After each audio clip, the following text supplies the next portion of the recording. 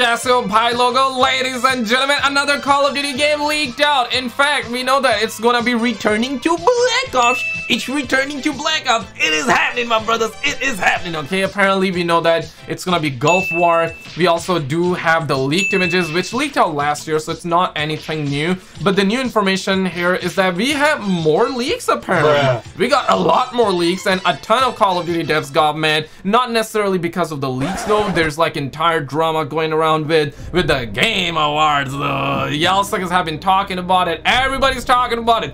Everybody's mad except for the toxic gamers.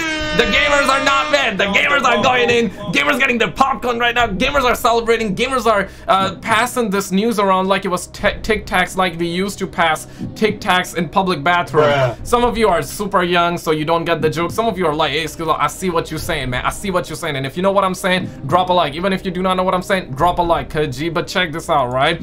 First of all, let's start off with the drama. It's a storyline. It's gonna build, okay? And we're gonna talk about the leaks. There's a new map coming out. Warzone got leaked as well. We're gonna talk about it. So last night, this was the best, hands down, one of the best moments in gaming history at the Game Awards, because this is a God of War actor, Christopher Judge. This is what he said on Call of Duty. Roll it. No 8-minute speech like last year, but fun fact, my speech was actually longer than this year's Call of Duty campaign. Ow. What?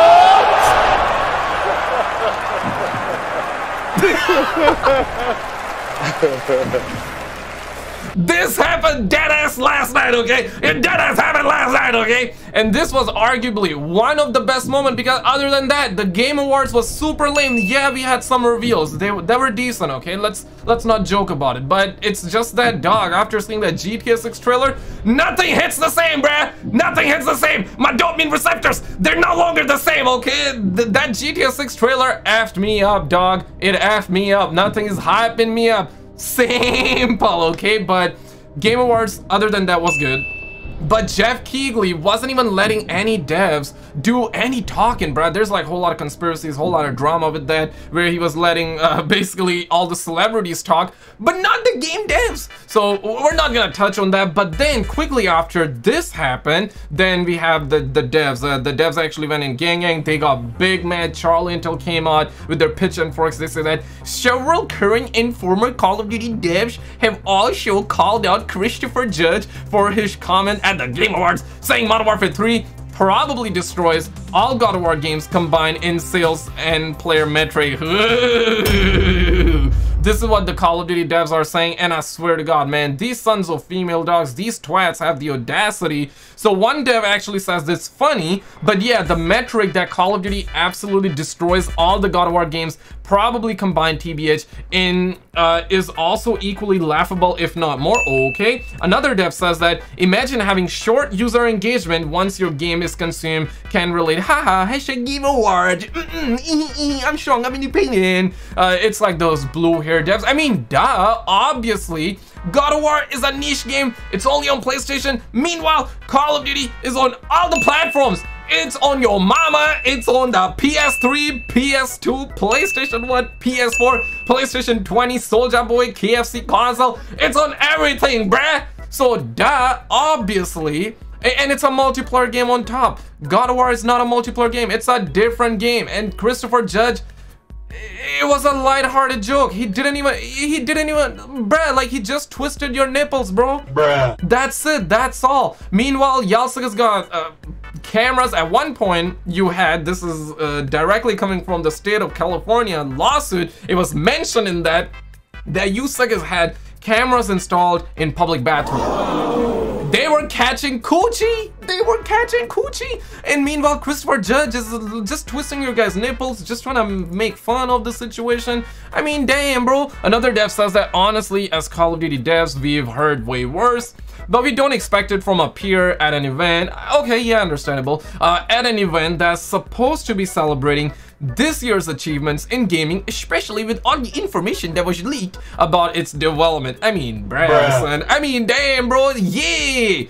Everybody was, you know, celebrating the achievements in gaming, but your game didn't do anything. It didn't even achieve anything. That's why they didn't celebrate, bruh.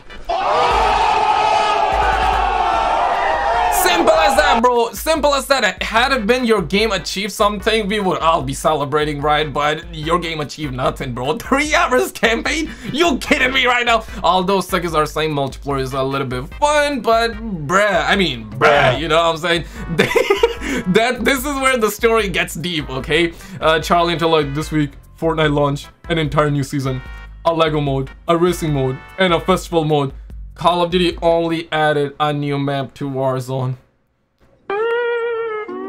Hopefully, Call of Duty can find new ways to bring content beyond the BR style gameplay in the years ahead. First of all, I gotta say, bro, I clap up for these suckers out here, dog. I mean, 3,000 devs are not enough, right? And everybody's just like going off right now. SKizzle says that, Call of Duty devs right now. Bruh. Then we have, everybody's just going off. Y'all trash Call of Duty. That's last time. It did something similar though. That's a toxic gamer. New battle royale maps on Call of Duty starting to feel less and less exciting. And on this thread, like, look at this. Call of Duty devs right here. Yo, this is crazy. Everybody's just going out right now. The reaction means he was right, and now they in their feels about it, lol. And yeah, the Black Ops 2024 leak out, we all know it's gonna be Gulf War, but alongside that, Tom Henderson, Insider Gaming, is also leaking the fact that exclusive original Call of Duty Warzone map Verdansk is set to return in 2024. Oh shit, oh shit. Jake Lucky quickly says that, well, Call of Duty watching Fortnite like, because yeah, even Fortnite brought it back, and I mean, that's not necessarily too bad though, but then, I mean, we are also hearing so many content creators are getting hit by shadow ban. Maybe they were cheating, maybe not, I'm not sure, but a lot of people are saying they're getting banned after playing Season 1 in Call of Duty. I want to know your thoughts on it, and this is what the homie Prestige said. Roll it. Welcome back to the channel. Today I'd like to talk about an exclusive story that released earlier today on Insider Gaming. I'll put a link in the description below. It's surrounding Verdansk and how it's allegedly supposed to return in 2024 with Treyarch's next title. Yo, lame or bruh or W though? I want to know your thoughts on it though. It's coming with the next Black Ops game. I don't think it's a secret, but the community's been clamoring for the return of Verdansk in Warzone in some way, shape, or form. And when it was revealed that there would be parts of Verdansk throughout the Modern Warfare 3 campaign, I immediately, and many other people immediately, thought that it would probably come back at some point. Insider Gaming states that if Call of Duty continues its annual trend of late October to early November releases, it suggests that Verdansk is set to return in December of 2024. While the details are still unclear on the exact release date of the map, they are big lucky, man. They are lucky right now that GTA 6 is not coming out by the end of 2024. I'm pretty sure they must be throwing like big parties down. They must be getting busy. They must be like celebrating. They must be installing more cameras in their public bathroom right now. You feel what I'm saying? Trying to catch coochie, because like, dog, if GTA 6 released in 2024, bro, they did the same thing with like when Red Dead Redemption 2 came out. Black Ops 4 ended up releasing out a month early in October. I'm not sure if you guys were around that time or not, but they did release that a month early because of Red Dead Redemption 2. And we're talking about GTA 6. It's a different monster, bro. It's a different game altogether. Whenever that game comes out, you're gonna see suckers not even released. And I'm gonna say, I don't care who you are. I don't care if you're Insomniac, Santa Monica, Christopher Judge. I love you, especially, I mean, I always loved your performance, but after this performance you gave at the Game Awards, you cannot top this one. This Dunzo Finetto Gonzo, okay? Call of Duty Gonzo after this one. This was the peak though. This was the peak, but I don't care who you is, bruh. I don't care if you're Santa Monica, Insomniac, bro. When Rockstar game drops their game, it's over for everybody. Do not drop your game within the same time as GTA 6, at least for the 2 months. Or are you guys saying more? Should it be longer than that? Should it be less? Should it be 2 months? I want to know your thoughts on it.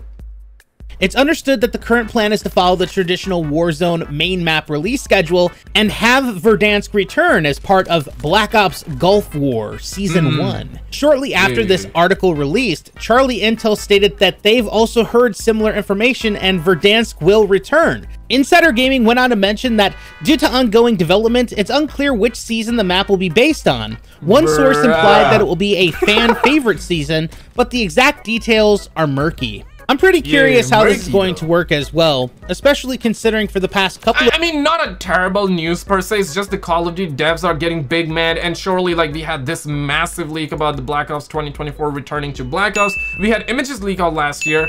Today, or not today, but last month we heard it's gonna be Gulf War. It's also gonna have zombies, some remaster maps like WMD is gonna come back. You know, that DLC 1 map, I believe, from Black Ops 2, yay, Grind, that's what it says, Grind, from Black Ops 2 is gonna make a comeback. Zombies is gonna come back as well, and we're also hearing that Zombies might be a pre-order bonus where it might release like a couple of weeks early if you pre-order the game. I mean, this is good news, and as somebody who's a Call of Duty fan, I've been a fan. I didn't buy Modern Warfare 3 because the game sucks, guys.